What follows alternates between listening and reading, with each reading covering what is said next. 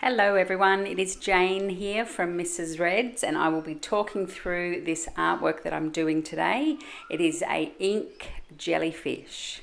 So I'm about to start drawing up the body of the jellyfish now. I'm using a watercolor block pad. So once the artwork is completely finished, you peel it off from all four sides, and this is great for the block pad or the paper not warping while you're actually applying water and paint or ink as it is today. So I've just there we go, there's the Liquitex ink that we're using. I'm just giving that a quick shake, and then I'm going to be putting water onto the brush and putting water down onto the paper first, because for the head or the body of the jellyfish I want it to be the colour to be a little bit weaker. So that's what I'm doing here. Now this, the contents that I'm using today is actually in the October 19 Reds art cart, which is a monthly subscription art box. So everyone received one of the Liquitex muted inks. There's 5 muted colours in the range, this one being the pink, looking a little bit more like the colour of a good bottle of red wine, if you ask me. So I've applied that down, and as you can now see, I've actually dried that area as well, and then about to repeat the process, putting the water down first and then applying the ink to it as well.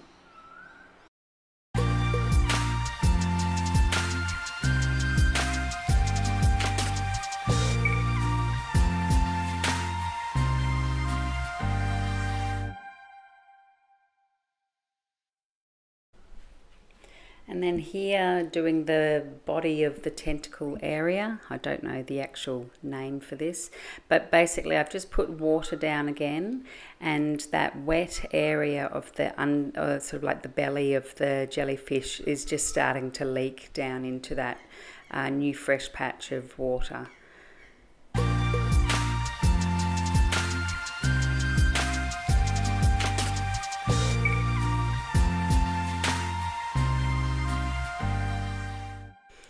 And we've got a little bit of a slight camera problem here now as well. There will be a stage where the jellyfish is out of focus, which is about now. The camera has decided to focus on the rim of the water container. So for the rest of this little bit, it is a little bit out of focus. Not something that I can help, because my eyes are at the drawing, not looking at the camera and seeing if the focus is on the right part, and I wasn't going to redo this, of course, or leave it out either. So now I have gone back to the dried area, and the bottom part is now dry as well, but I'm now applying more ink to the top of the jellyfish just to strengthen that colour, deepen it. And I don't think I'm using any water on the brush at all now, so it's not yet anyway. So I'm dipping that brush straight into the Liquitex ink, and there we can see there I am adding a little bit of water to the brush and just softening the lines. This is where you use the paper towel a lot as well, because you don't want to have excess water on your brush, just enough to be able to rub. Just soften those little ink lines. Ink compared to watercolor, ink won't lift once you put more dampness down onto it. So you'll see when we're doing the tentacles of the jellyfish that the ink that's already down won't start bleeding into new areas.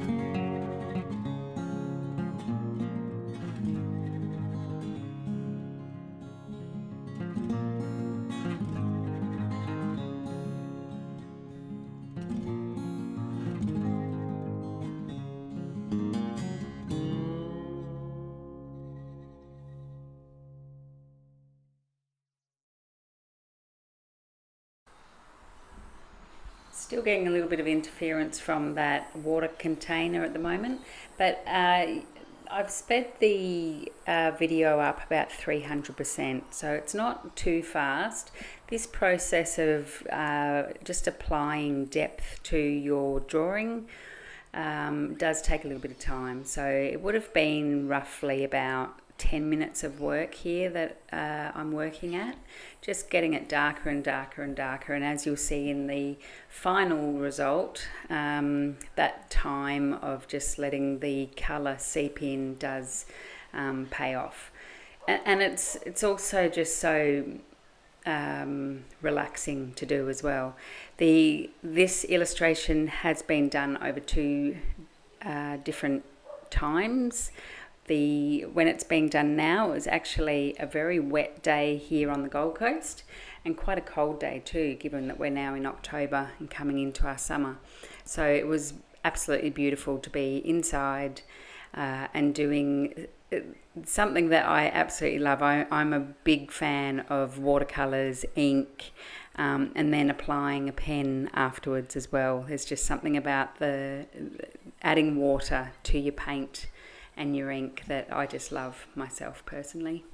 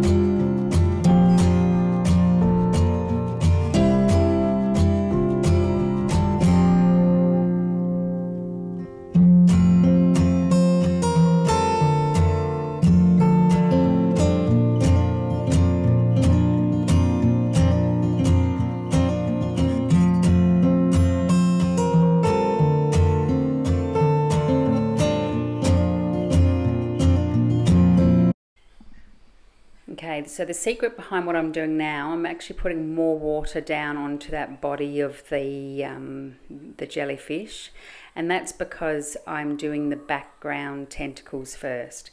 So when they hit the water area, they're obviously going to fade into that blubbery bit of the jellyfish. My scientific terms, the blubbery bit, you know what I mean. So once the back tentacles have been done, I will dry the artwork again so that the front tentacles don't start blending into the blubber of the jellyfish as well. I'm not sure if it will actually show. Oh, now I'm getting all finicky and getting back to the underbody of the jellyfish again.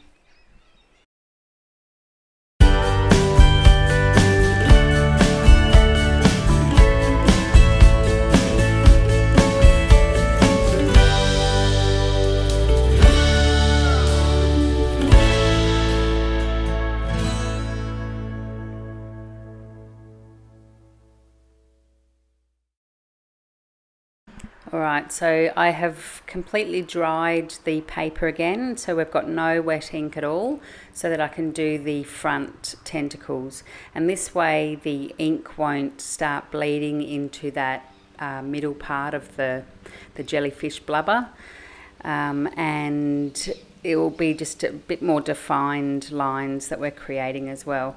Now I'll also explain about the brush in a second, because I move on to the background pretty quickly, I think, and I obviously dry this before I start on the background. Yeah, so it's now dried. I've picked up the largest brush that you received in the art cart now.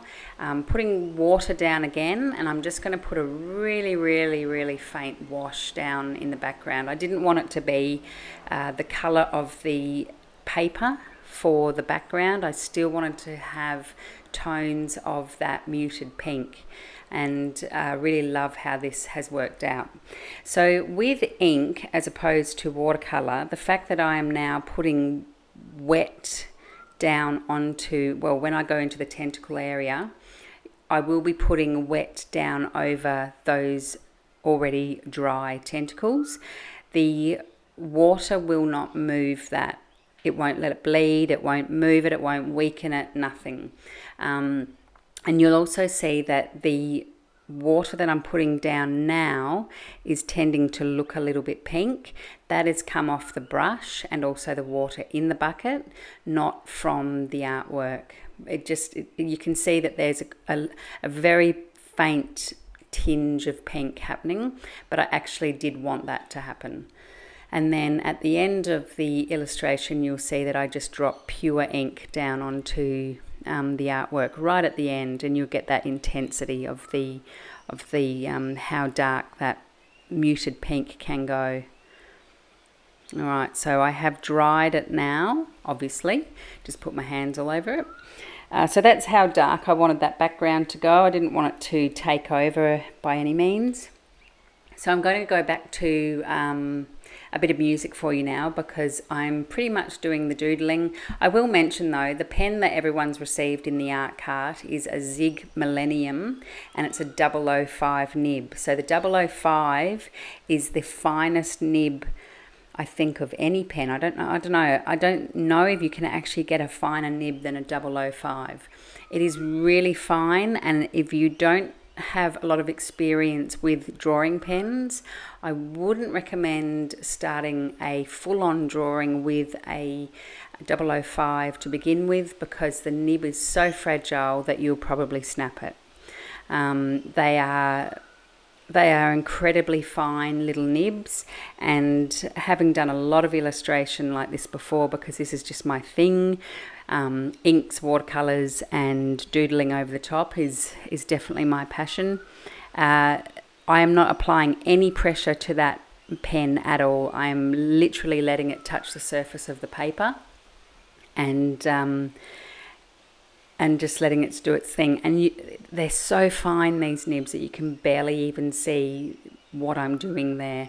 I will show you at the end of the video. I do a close-up of the artwork.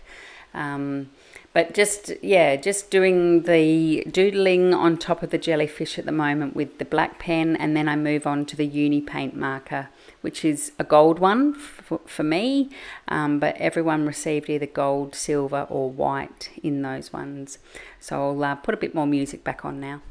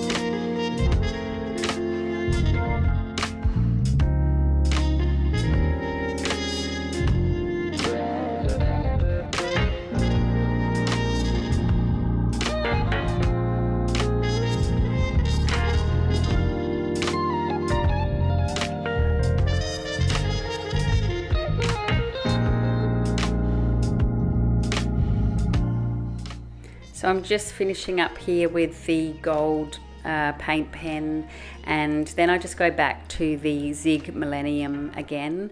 One thing I didn't mention before with the Zig is also their pens are all 100% waterproof, which is fantastic, meaning that if you do want to apply a little bit more water to your drawing, you can do, it won't leak at all.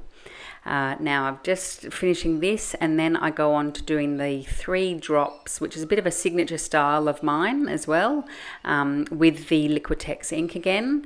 I'm about a metre above when I do the drops, which is why the second drop ends up on the table, there we go, rather than the paper, just so that I get a really good splash effect happening. And it shows you the depth of that colour of that ink, how dark it can go. So thank you. I hope you have enjoyed watching this video of the watered down ink being used. And if you'd like more information about the subscription art carts, just go to the website. The link will be at the end of this video, but basically it's mrsreds.com.au. Thanks very much, and I will see you again in another video. Bye bye.